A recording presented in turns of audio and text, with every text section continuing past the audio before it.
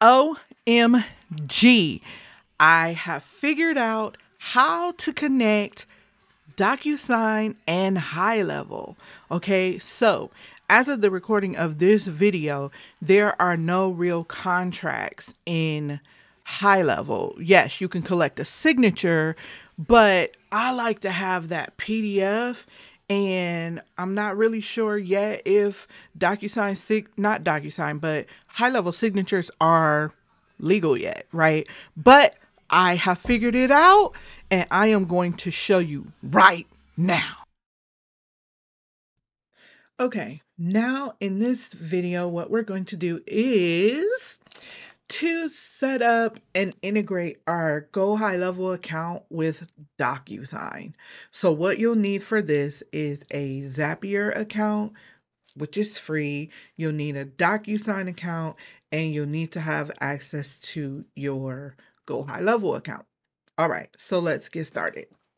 So in Zapier, once you set your account up and you come onto the screen, the first thing you're going to see is the dashboard. What we're going to do here is we're going to put our two apps into the system. Now, depending on the direction that you want that app to go, that's how you put them in. So what do I mean by that? What I mean is we're using DocuSign. So we want, when that document is signed, to fire off an action in Go HighLevel. So what we're going to do is we're going to put DocuSign in the first option. I never spelled that right. And we're going to select DocuSign. Then we're going to put Go HighLevel in the next one. The app that we connect on is Lead Connector. It's not going to say HighLevel. It's going to say Lead Connector. So you want to look for Lead Connector. Okay. And so now if you want to figure out what the triggers are for any app, this is how I always figure that out. You're going to click on the drop down. So as you see, the triggers for DocuSign are limited. And when we say trigger, we're just saying action. Trigger, just in the automation world, means action. What action should we base this on is what that means. Just super simple. Keep it simple. Okay, so in DocuSign, when you send a contract off or a document, it's called an envelope. So we're going to click on envelope sent or completed. And then in the action in Lead Connector, we're going to we're going to choose Add Lead to Campaign. Before, when HighLevel first came out, they had something called campaigns and workflows. And now they've converted workflows into campaigns into workflows where you don't need campaigns anymore and everything can happen on a workflow. So don't get confused. The language just has not been updated on Zapier. I'm not sure if it ever will, but if you're watching this video and you have the option to add lead to campaign, choose that option. If it's been changed to add lead to workflow, choose that option. Okay, so we're going to say add lead to campaign. Now, this is what we want to do, and then we can click on try it right here so that we can set this up. So now it's going to open up this screen to tell you what's going to happen, the step-by-step of what's going to happen. So now you're going to click on Get Started.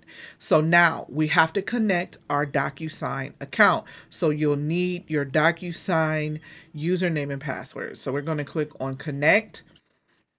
It's going to take us to the screen to put in our DocuSign credentials. And so, and then you're going to log in. Okay, so now it's asking for permission. You want to allow access to permission. So this is asking you to give Zapier access to access your DocuSign account. So we're going to click on allow access. Now our DocuSign account is connected. So now we're going to click on next. So now what we want to do is select which of these statuses. So completed is where we want to send this on. Now, if you wanted to connect on sent, then you can connect on sent. That's a specific use case scenario. You would do that if you wanted to send the user an email or a text and say, hey, we sent you a DocuSign. Please sign in and send it back. Okay, so completed, check off completed. We're going to click on next. Now, download form data. Yes. Yes, we want to download the form data. So now we're going to click on next. Now, in your form, which my form I sent, I don't think I have this. Make sure that you have in that form the person's, the first name, the last name, and I would put email or some identifier so that this will work properly. All right, so we are going to use, so I just set up a new account. So I am going to add my lead connector. I need to connect a new account. So I'm going to click on connect a new account. So now it's going to ask me for my lead connector account API access. So I'm going to go back over here to my account. Done with this. Okay, I'm done with that. I'm going to go back to workflows, and where you're going to find that is in the settings and then company or business info. And so right here is the API key that you would use. Again, I got here by going on the left-hand side all the way to the bottom, clicking on settings. When you click on settings, it opens up the settings menu. You want to click in business info. And so now I'm just going to click next to it is a clipboard. Do not click the regenerate key. That will disconnect anything that you have set up on this API key. So please be very, very careful right here. Click on the clipboard. Once you click the clipboard, you will get the copied option. We're going to go back over here to our connect an account in Zapier, and we're going to paste. What did that say? Undefined. What did you do?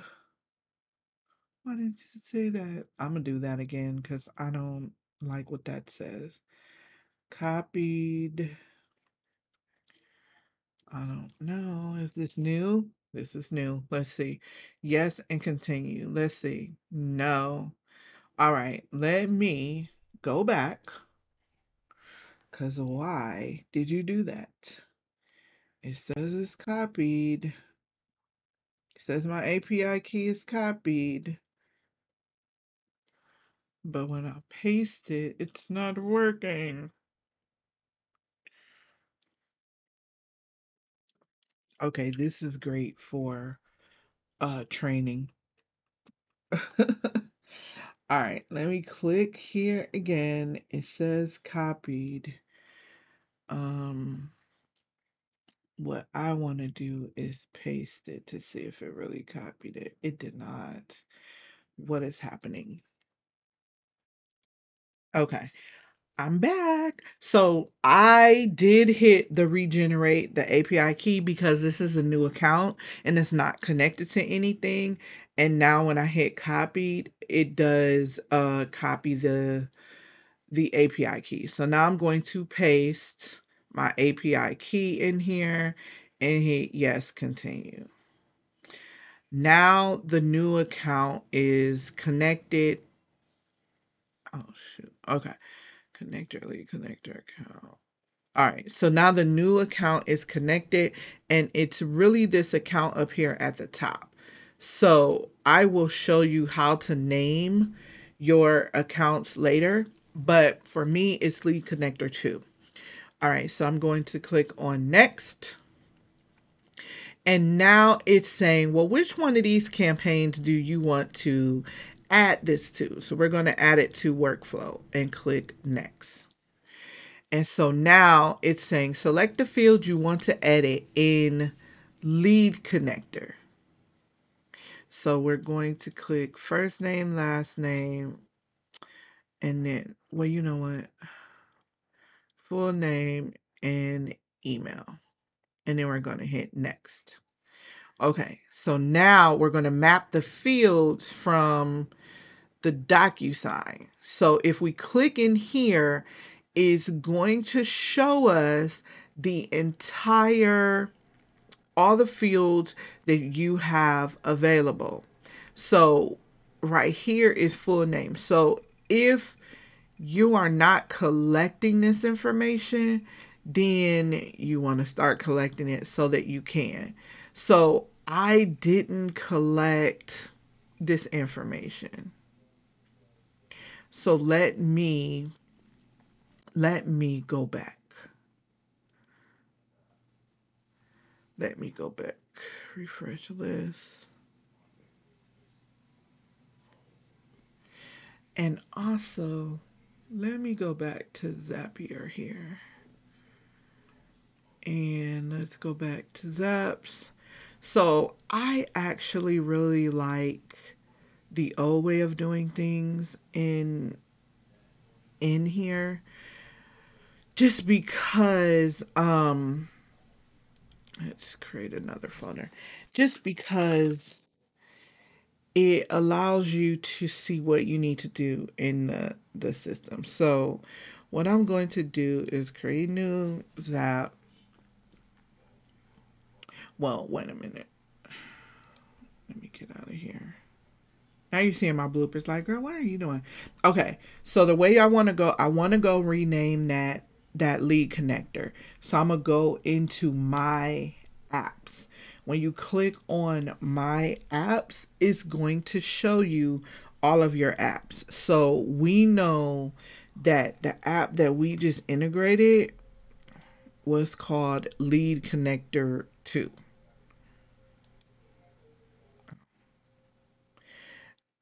Oh, did it not integrate because I got up out of there? It didn't integrate because I left.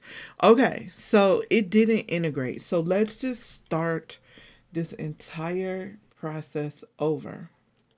So we're going to go to dashboard and we're going to click on create Zap. And from create Zap, we're going to search DocuSign, choose an event. We want envelope sent or completed. And then it gives you the detailed information on why it's going, when it's going to do it. This is why I like this view better than the first view. Sorry you have to go through all this. I know you're like, girl, what are you doing? Okay, and click on continue. We're going to choose our DocuSign account. Click continue. Now, this is what I like. Choose the value, the status, completed, and download form. So just put form data to allow sender to download form data. I do want it to download the form data. Okay, now I'm going to click on continue. Now it's going to pull a test. So I did a document, but in that document, I don't think I collected everything that I needed to collect. So now it pulled in the document that I sent, the fake document. So let's see the data that it's collecting. So it collected my name and it collected my email address, right? So that's helpful when we get to this second step. So I'm going to hit continue because that is the one I want. Now I'm going to select my next app, which is Lead Connector. So on Lead Connector, I need to choose an event. So add lead to campaign is my event. So I'm going to click on continue. It's going to ask me which lead connector account to choose. So this is the lead connector account I want to choose. Why didn't that show up? Probably because I haven't used it. Okay, so this is the lead connector account. I'm going to click on continue. Now it's going to ask me what campaign. So I'm going to choose the campaign, which was, now it's showing me all of my workflows. So I want the workflow PBS customer contract sign that I set up. Now, this is where you would insert the data. So we want full name. When I click on this, it's going to show me my DocuSign data. So I'm going to click on recipient signer's name, and then I click off. I don't know why when you click it, it doesn't go away, but you can add multiple fields to a Zap. So in email, I'm going to select recipient signer's email. If you wanted to see all the other options, you could do that, and it will show you all the other data it has. So I'm going to click on email. Now I'm going to go down to the bottom, make sure there's nothing else that's required. Now this information is pulling the custom values out of lead connector. Ignore that. And then we're going to click on continue. So now it says send campaign to the connector. So I'm going to send this campaign by test and review, clicking on test and review. So we click on test and review. It's going to tell us if it was successful, if we had an error. So now it's saying a campaign was sent to lead connector about 6 seconds ago. Success. So let's click on go back to our system, our Go HighLevel, click on go back, go into automations, click into your folder where your workflow is. As you see, I am here. Total enrolled 1. If you want to look at it further, you will open up the workflow, go to history, and now I can see everything that I did, right? So add to workflow, it added me. Add the contact tag, it added it. It executed that. Change the opportunity, it executed that. It did not send a notification to the implementations team because I don't have a user in here. So that was an error. Then it removed from workflow because it was done, executed. So all of that is done. If you want to go look at it on the contact level, we can go to contacts. Here I am. I'm added in here, and here is my tag. And that is how you integrate Zapier with Go HighLevel.